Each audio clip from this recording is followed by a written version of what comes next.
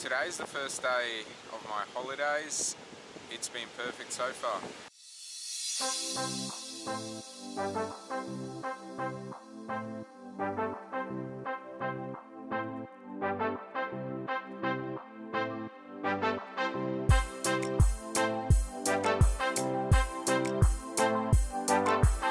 Today is the day I fly to Europe. I have to be out of the house by about 1:30 at the latest. It's now coming to 12. So flying from Brisbane to Melbourne and Melbourne to Doha and Doha to Belgrade.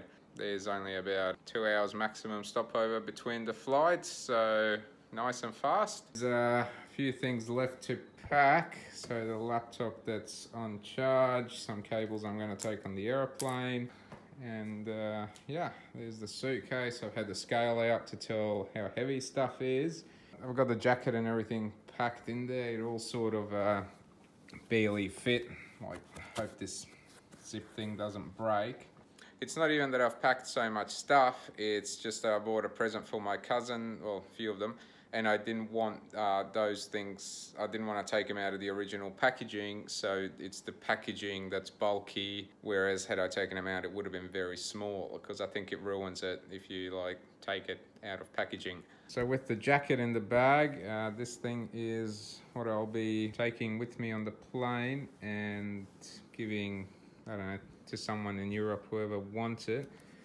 Like, I'm not sure if it's going to show up on the camera, like the colours have began to fade and that, so it's not something I'd probably wear much longer. I just didn't want to land in, you know, short sleeve when it's probably going to be about -2 or +2, somewhere around there.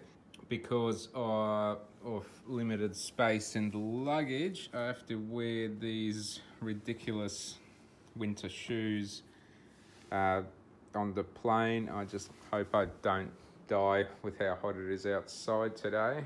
If you were wondering how hot it is, it's just about gonna be 34 degrees. So I'm at the airport now, my flight's about to start boarding, and then we go to Melbourne.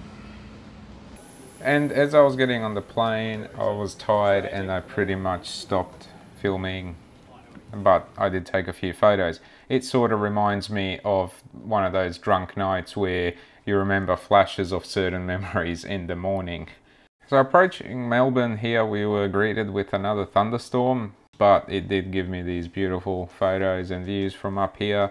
Here we are getting into Melbourne, that's great.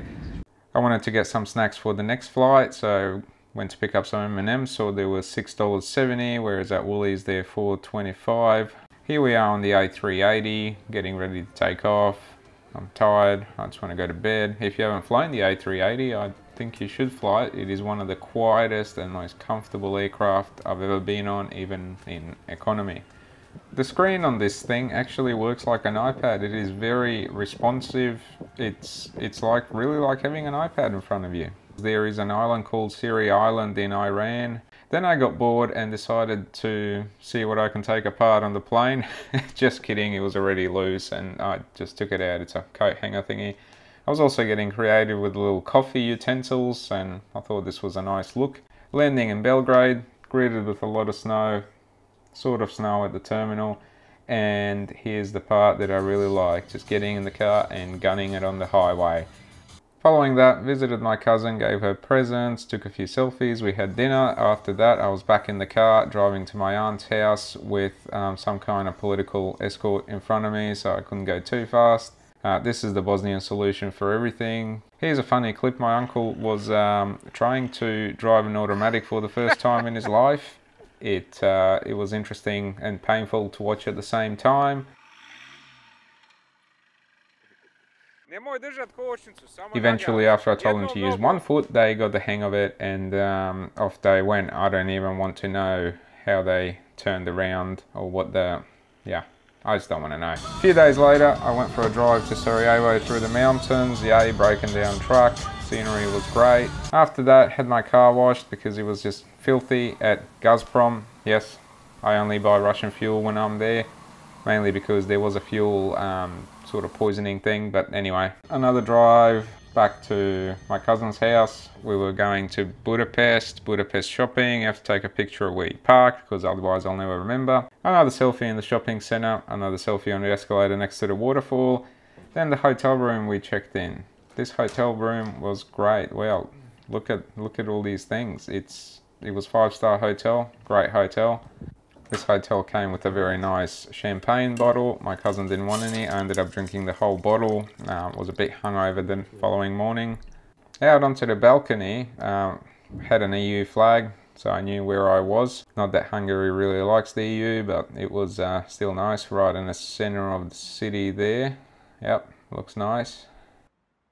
Following morning I saw the sticker and I thought, wow, these people actually let you do what you want. They just put little signs telling you could get hurt. Following that, we went swimming, attempted to take selfies underwater. None of it really turned out. Went into the spa, relaxed after the spa, took a few selfies in the city. I drove back to my aunt's house, had more alcohol. A few days later, it was time to go back. So that was the Europe trip. Not much detail, but yeah. Like I said, drunk time. Now I'm back in Australia, just had a swim there. It started to rain. This weather now pretty much represents how I feel on the last day of my holidays.